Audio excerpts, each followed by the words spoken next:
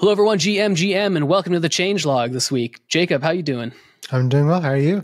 I'm doing well. Let's dive into the changelog. So the first thing to talk about is SIMD 84. This SIMD, I think this one's actually super interesting. There's been basically a proposal to remove all of the rent collection within the Solana runtime, because if you don't already know, originally when Solana was created, you had to pay for rent up front for all the data that you're storing on chain, and then eventually that kind of like went away, and you have to now, when you create new accounts, you have to pay 2 years worth of rent up front. So there's just a small number of really old accounts in the ecosystem and on the blockchain itself that are no longer rent exempt, and they've been slowly getting rent has been collected. But as those number of accounts dwindle to less and less, there's this feature that will be able to make it so we can actually just remove that section of the code from the code base. Which would be really cool. Yeah. It's really cool that it's kind of like lining up that it's been, roughly 2 years since rent was disabled to where you could create non-rent exempt accounts. And now that they can finally remove this, they can. It's cool to see. It's kind of getting to the point where I would personally like to see rent changed as like what it's called, because it's more of a deposit and the concept of an actual rent is different. We'll see how it goes. Let me know, anybody Only out time will tell. in the audience that if you want rent to change. Yeah.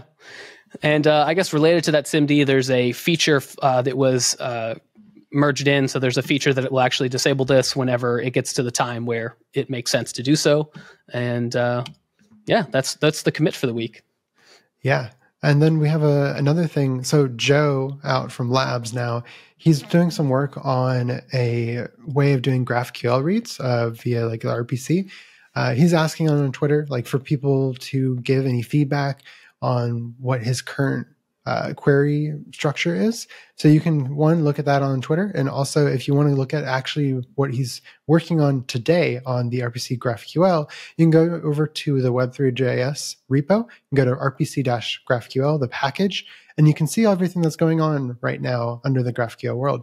So they're kind of like building or defining a GraphQL client resolver on top of the current JSON RPC. So for those that are more used to GraphQL, they can use that instead of the JSON RPC. And also you can only request for what you want back from the RPC versus all this extra information.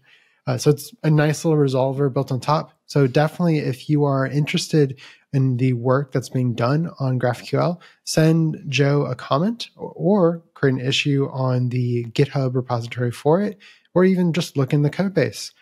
So Nick, what is this week's resource of the week? Yeah, this week's resource, I think this one's super cool. There's all this talk about token 22, super tokens, whatever this new token program is going to be called. And John Chinkway actually did his talk at Breakpoint, get some demo of all the capabilities that the new token program has. And he actually published a quick start guide for confidential tokens. So the confidential token extension specifically, and you can find this quick start guide within the SPL docs. And it basically is just a really short guide that explains how to do confidential transfers with the token CLI, which I think is super cool.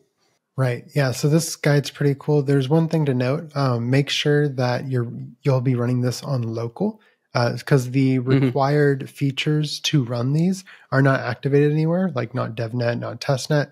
So just make sure when you're doing this, run it on local. Otherwise, it will not work. Yes, absolutely. Moving on, just before we leave out today, I just wanted to make a note. There is a large amount of developer interest on Solana. So if you are a developer that wants to get involved or contribute within the Solana ecosystem, what I'd recommend is create content based off of what you're doing. If you're building a project, if you're building a game, if you're building an application, write about it as you build it. Build in public, basically. Yeah, build in public. Yeah. So if you do that, what you'll help out is onboarding even more developers onto Solana, because they'll see, hey, that's a really cool game you're making, or that's a really cool app you're making. And they also have a better understanding of how you're actually doing it. So build in public, create those content. And if you're a new developer building on Solana today and you need any help, feel free to reach out at Solana_devs on Twitter, or you can ask out on the Solana Stack Exchange and we'll be happy to help you out there. But I think that's about it for this week's Solana Changelog. So thank you all for coming, and we'll see you next week. See you next week.